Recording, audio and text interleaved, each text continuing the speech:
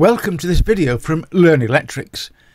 In this video we will look at some of the various ways of extending socket circuits, and we will discuss the basic principles of how to achieve this in a correct and safe manner. Typical questions that we are asked will include: how do we extend socket circuits, and is there a right and wrong way?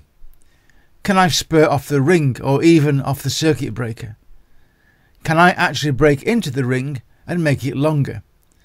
And what is the difference between a ring circuit and a radial circuit? Let's look at a very basic drawing. At the top is a radial circuit. The cables simply go from the circuit breaker or MCB and visit each socket in turn. At the last socket, the cable stops. One cable supplies current to the whole circuit. The cable for a ring circuit, shown below it, is arranged so that the cable returns to the MCB and therefore forms a ring. We say that there are two current paths in a ring circuit.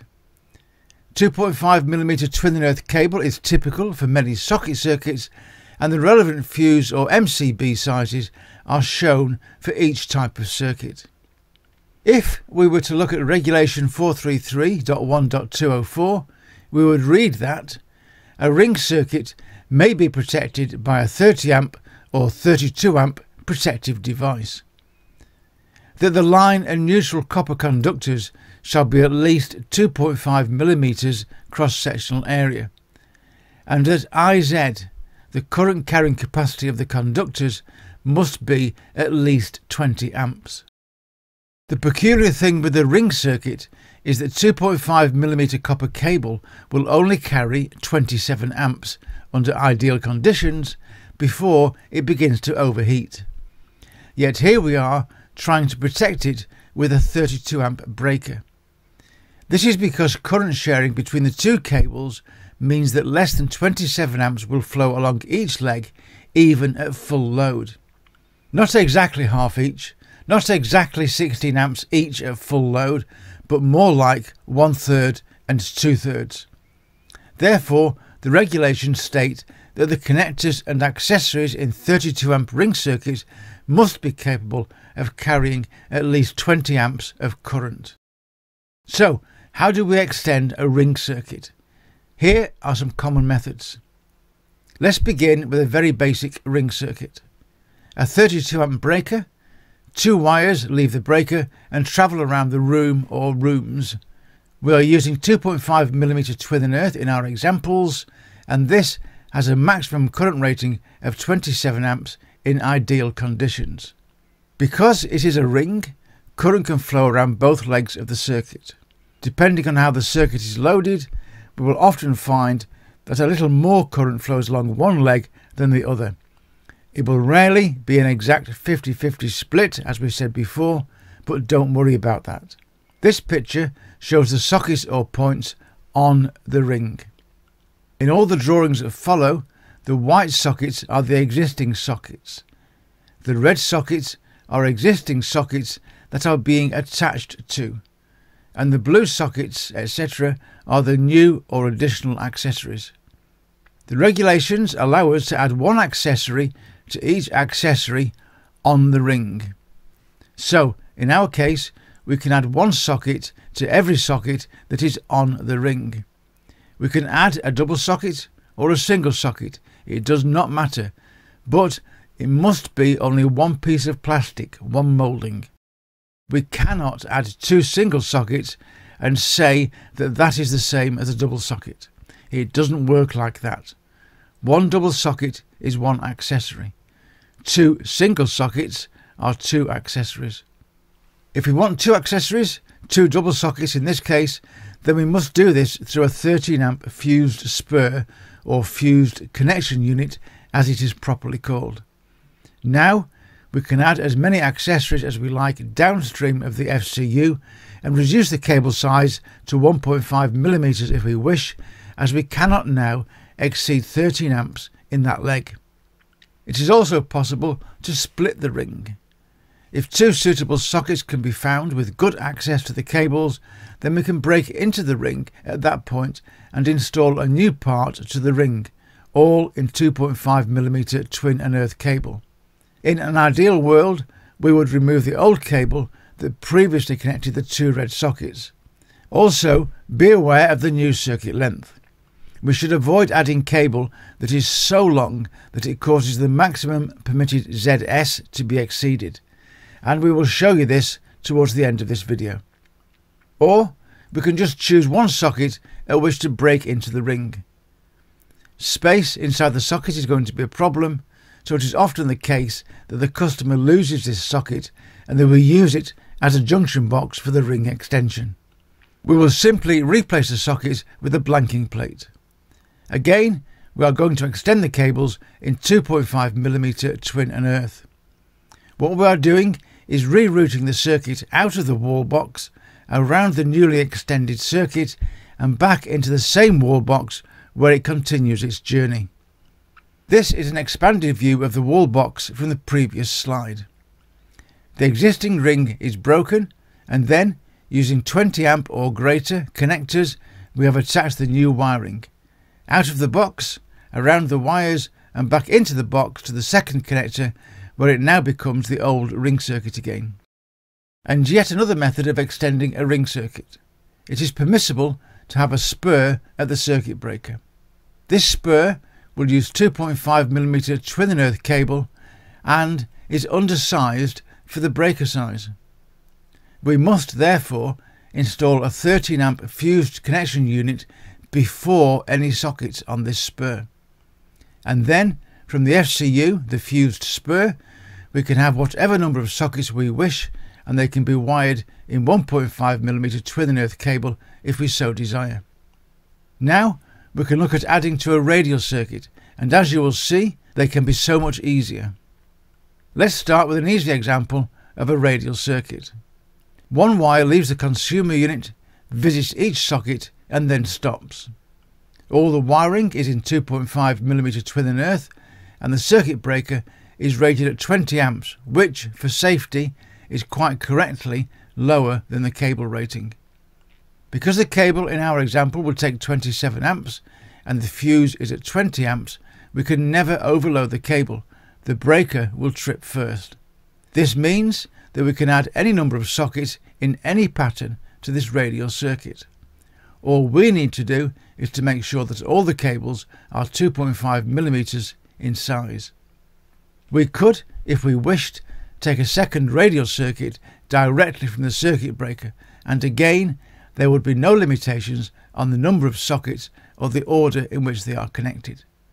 The only requirement would be that for the 20 amp type B breaker shown, all cables should be 2.5mm and the maximum measured ZS should not exceed 1.75 ohms at any point.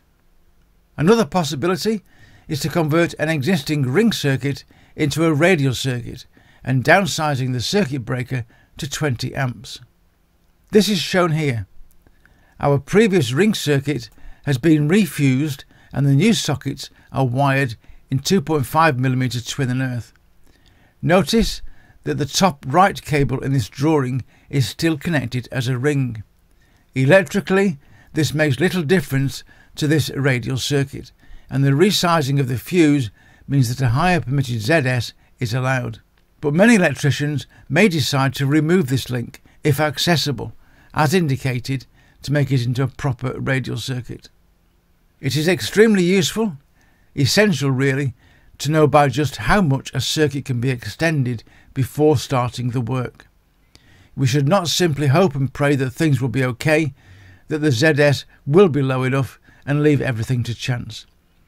It would be nice to have a method whereby we can determine just how much extra cable we can add. If we need to add 10 meters and the calculation tells us that we can go to 15 meters, then happy days. But if the numbers tell us we cannot exceed 5 meters when we need 10 meters, isn't it better to know that before we start to knock holes in walls? This little table will show you how much extra impedance or resistance a length of cable will add to a circuit's measured ZS. It is all based on 2.5mm twin and earth cable, and the table should be self-explanatory. And do notice that there are different values for ring and radial circuits. These values will need to be added to the existing ZS. In this first example, we have a 32 amp BS-EN 60898 Type B circuit breaker protecting a ring circuit.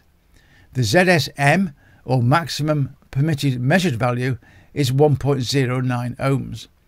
If the actual ZS is measured at 0.99 ohms, then 1.09 minus 0.99 gives us 0.1 ohms maximum for the extra cable. Looking at the chart, it tells us that 0.05 ohms is 10 meters of 2.5mm twin and earth cable for a ring circuit. 2 times 0.05 is 0.1, so 2 times 10 meters is 20 meters. Therefore, the maximum length of extra cable cannot exceed 20 meters, otherwise the maximum ZS will be exceeded. Know what ZS you have and what the maximum extra length of cable can be before starting the job. In this next example, we have a 20 amp BS-EN 60898 Type B circuit breaker in a radial circuit. The ZSM, or maximum permitted measured value, is 1.75 ohms this time. If the current ZS is measured at 1.25 ohms, then 1.75 minus 1.25 is 0.5 ohms maximum for the extra cable. Looking at the chart, 0.1 ohms is 5 meters of 2.5mm twin and earth cable for a radial circuit. Now, multiplying these up, 5 times 0.1 ohms equals 0.5 ohms, so 5 times 5 meters is 25 meters. This time, the maximum length of extra cable cannot exceed 25 meters, otherwise the maximum ZS will be exceeded, and we should not intentionally exceed the maximum permitted ZS. So, in summary, take the time to understand the differences between a radial circuit and a ring circuit. A ring circuit needs special consideration because often the circuit breaker rating exceeds the maximum cable rating, which would normally be an undesirable situation. Decide on the length of the extra circuit before dismantling. You may need to choose another route, another solution. There are several installation methods available and some have been shown here. Measure the existing ZS and then calculate the maximum extra length of cable so that you do not exceed the ZS maximum values. And don't forget, there may also be the option of adding a complete new circuit and a separate breaker. And there we are. We hope that you've enjoyed this video, that you found it useful and added some more knowledge to your mental toolbox. Please work safely. Remember that electricity is dangerous and we should always lock off and safely isolate circuits before starting work. We will also leave some links in the description to this video to some other videos that are related to this video's topic. Thank you for watching this video. It is very much appreciated. Please subscribe to our channel to get access to all of our videos and remember to click on notify to be sure of not missing our next video. Here are some tips on getting even more information and help out of learnelectrics.com. At your web browser, enter learnelectrics.com into the search bar. Select learnelectrics.com from the choices offered and the website, as shown, will open up for you. You now have a couple of choices. You can search for a help item or any video by entering a keyword into the search bar on the right. Click on Return and all the help files and videos with that word in the title will be listed for you. They will be shown with a short description. Click on Continue Reading for more information. Each video listed will have a link shown that will take you directly to that exact YouTube video. Or you can browse through a list of all the available items and videos. To do this, click on the LE logo on the top left of the home page and all of our items and videos will be shown. There will be 10 items shown on each page, and at the bottom of each page is a page selector, page 2, page 3, 4, etc. that will bring up the next 10 items or videos in the list. And don't forget that you can also type in Learn Electrics, all one word, into the YouTube search bar to go directly to our channel at any time from any computer. We are constantly adding new videos to our channel, so don't miss the next one. Once again, thanks for watching, and we hope to see you again very soon.